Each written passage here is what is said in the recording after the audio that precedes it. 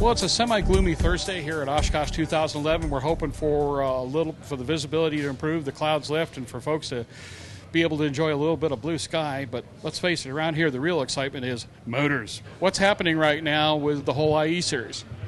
It's one of our, crowning achievements. This is a product that we're extremely proud of and extremely excited to be bringing this to market. Like I said, this is about motors for Lycoming. The IE2 represents kind of stitching into the fabric everything that we know what to do on the aviation side with some of the most modern automotive technology, stitch into a platform that's got a lot of legs on it for many decades. It's a very kind of open architecture which anticipates not only the engines that we have today, that basic core architecture, but once you have that core computer, that strategy laid out on how to control an aviation engine in a Part 33 environment and a certified environment, you've got a great stepping stone to a lot of different things. So big news on this one, and people were paying attention to the May 9th edition of Aviation Week. They found out that the IE2 was flying on another aircraft for about a year and a half before then on the Northrop Grumman Firebird, which is a platform that's kind of out of the range of most everybody here at Oshkosh to be able to purchase them. But we're very pleased to have had Northrop Grumman now select the IE2 as its propulsion system for Firebird. Of course, it's also flying on the Lancer piston evolution. But the biggest thing here is that no matter how the fuel situation rolls out, and it's got to roll out a certain specific way for the existing fleet, this engine sets you up for just about anything that we could anticipate coming in the future. The question that comes from a very conservative industry that says, well, my 540 has always been fine by me, my 360 has always been fine by me. What does this technology really bring to aviation in the 21st century? Well, for a very long time, pilots have spending a lot more time than they should on engine management versus flying the aircraft. So if you take a look at the very first thing that IE2 technology brings, it's reduced pilot workload, so you can concentrate on the other cockpit load that's going on the aircraft. The other element is no matter how good of a pilot you are, you're usually not setting up to do engine management until you've taken care of everything else that's in the cockpit. With this engine, the engine management is actually real-time and optimized, so you're giving the power request and flying, the engine is taking over, the computer's taking over all other aspects. So you're actually in an optimized state of engine control no matter where you are in any phase of the flight. It's still an aviation engine. It's still going to crank a little bit harder as you get that thing turning versus the automotive side. But when you push the button, it's going to start. And in any phase of flight, you're going to be running at minimum fuel flow consumption. Magic question, does this thing run lean to peak? The engine runs lean to peak. The engine runs rich at peak. The engine runs on peak. The engine runs at minimum fuel flow for the power that you want out of the engine.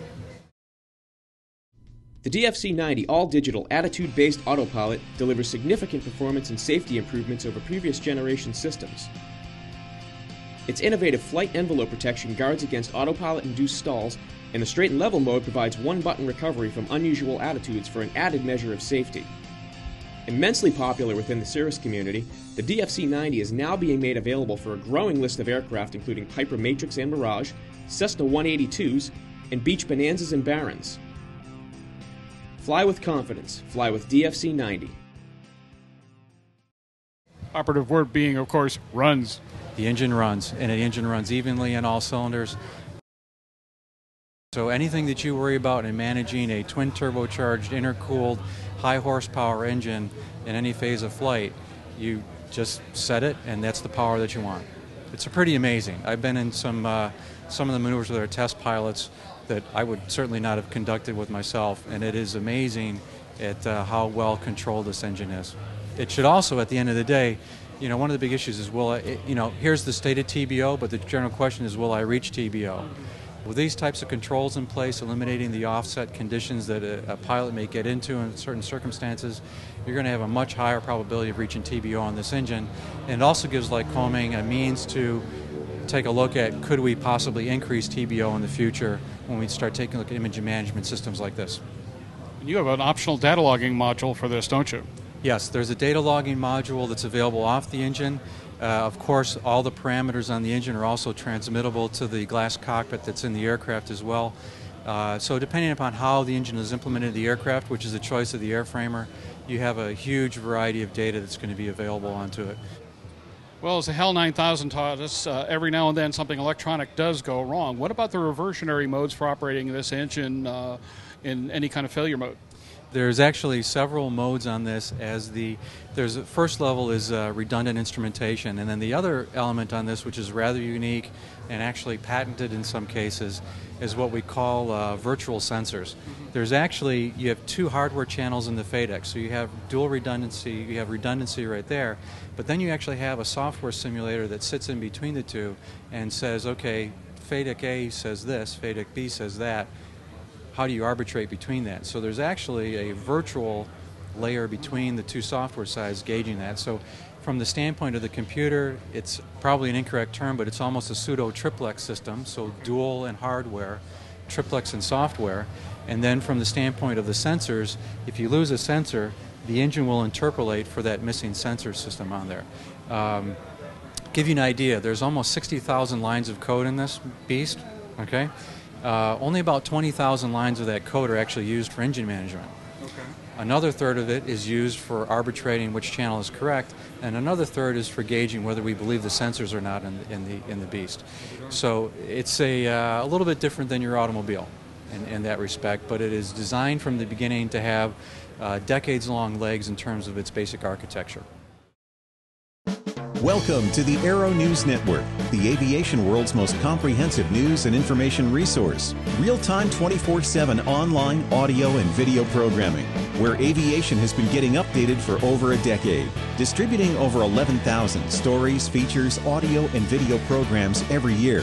Only ANN covers aviation and aerospace with this much depth, insight, and expertise. Check us out on the web at aero-news.net. What is the deployment plan right now for this technology? Where does it go from here? Well, the things that we can talk about is obviously the Lancer Piston Evolution and the Northrop Grumman Firebird. Obviously, I think those customers are hopeful that they start moving aircraft. Very different purposes on each one of those platforms. What I will say is that we are actively working on OEM side. Tecnam has announced Lycoming to be using this technology on their P2012, which will be the first heavy twin produced in over 25 years. So we're very excited about that. That's obviously an aircraft to be designed and engine to be integrated for their announced first customer, Cape Air. But for Lycoming, I would say we've got a lot of good, solid interest on the project. It is not a O233 integration on an aircraft. It's a very high technology engine with a much greater level of integration scope for a different class of aircraft. But it is a beast, and it will allow us to do things that will be pretty amazing in the future. What I would say is that this is not the end of the story. This is pretty much the beginning. We needed a breakthrough in engine controls to be able to enable the next level of engine development. This is a stepping stone, much like the spark ignition system on the simple engine is a stepping stone there. The IE2 is a stepping stone to a different breed of engine for the ongoing future.